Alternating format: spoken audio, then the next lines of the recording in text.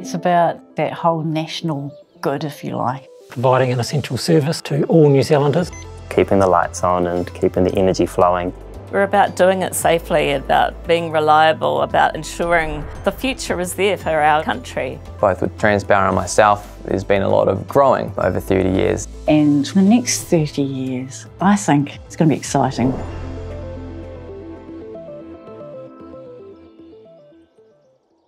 Around the mid-80s, there was a whole lot of things happening in the energy sector, loss of supply and those types of things on the grid. We were told that we'd built too much. We needed to use some of the capacity that we had built. Things tend to come to a pressure point, I think. The sector was restructured, privatised. One sort of centralised body got split into a multitude of different organisations.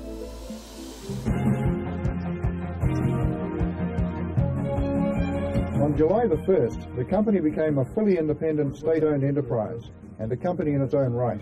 The move brought to an end 7 years of existence as an operational division of EC&Z and marks a new beginning for the company and a new era for the electricity industry. It was a very lean company. When I joined, there was less than 150 people. We were a management company. We had to form contracts and relationships with the service providers. There were many teething issues. A lot of them were to do with the interfaces between generation and transmission. And yet even at that point, it had a reputation for looking after its people. We found that good relationship management got the best results. Underpinning that always was to do the right thing. If you can't tell when an asset needs work doing, it'll tell you through failures. And we had a lot of those in the early days. Well, weather sure can change your day from a quiet one to one of those days all coordinators dream about. I was the first woman in the control room. There were some attitudes in there that were a little bit, becoming outdated. A woman couldn't do that job, and then goodness gracious, what would our wives think and that type of thing. So I've really seen big shifts in our whole culture. The biggest change has not been technology. The biggest change is the people in Transpower and how we work together. One of the big changes over the time I've been in Transpower is health and safety. When I was a young fella, it was shorts and a t-shirt. Now you've got the full suite of safety gear, and it's been really good, an important thing for ensuring people go home at night to their families. Asset management's been a big area that we've improved a lot on. The better gathering of information and the modernising of the fleet of equipment we have out there. Over 30 years, Transpower's been there for the people of New Zealand through the ups and downs.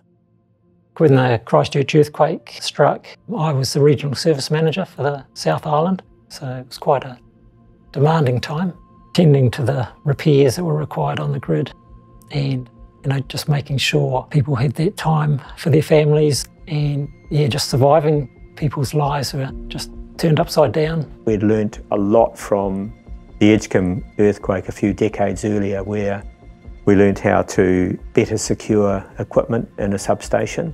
So our assets actually survived the Christchurch earthquake quite well. We knew the storm was coming. We were prepared as we could be. But we didn't really have the expectation or the anticipation that it was going to be as big an impact as it was. I think we were all quite traumatised by the amount of damage. Especially once we found out the substation in the Hawke's Bay had been flooded.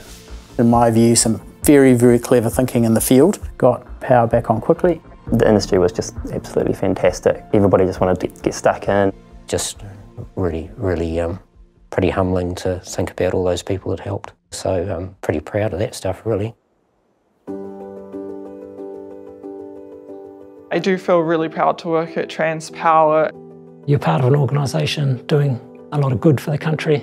Transpower does have a target of attracting a 40-40-20 workforce. So it's 40% male, 40% female, and 20% of either. And that's fantastic. New Zealand has a huge decarbonisation task on its hands, transitioning to a fully renewable electricity system. We're on the forefront of climate action and climate response. So the challenge then is to how do we meet this and how do we change and how do we evolve? The next few years at Transpower are going to be really interesting. There's just so much growth and so much happening with electrification and more people trying to connect to the grid. We're empowering the energy future for New Zealand, and it's exciting to be at a place where they're on that journey of growth, change, and an exciting future ahead.